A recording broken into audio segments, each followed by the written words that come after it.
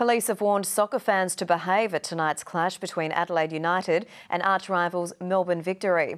Kim Dillon joins us now live from Hindmarsh. Kim, police are taking a new approach after previous fiery encounters. That's right, Katie. This time police have targeted hotels near Hindmarsh Stadium and in the city before the match. And they are out in force here tonight for the season's first home game as fans arrive for what's expected to be another grudge match.